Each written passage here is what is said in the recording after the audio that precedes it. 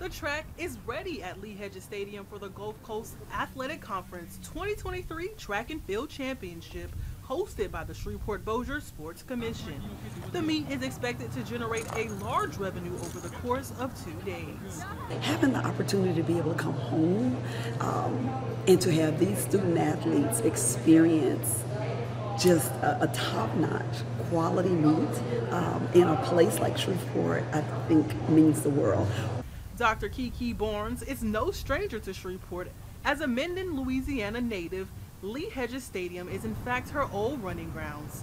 Barnes was announced as the GCAC commissioner in 2022, making her the first African-American woman to lead the GCAC and the only African-American woman commissioner in the NAIA. I think that's a message to others when you're trying to find your purpose.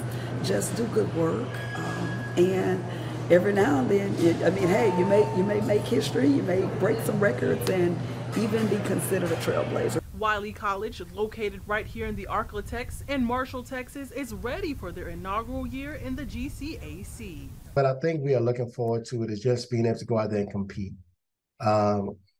Just go out there and compete. I think the kids are excited about it, just going out competing.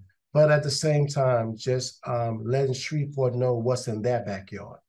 A lot of students in Shreveport don't know nothing about Wiley College. The competition at this weekend's meet is expected to be on a high level, with Dillard being the reigning champs and Wiley College being a national ranked team.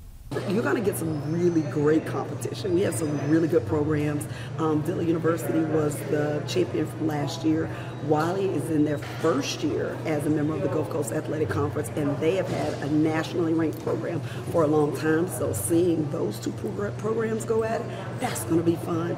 Also this weekend, the GCAC will have its first HBCU admissions fair at the championship to also engage the community and inform students of other GCAC opportunities.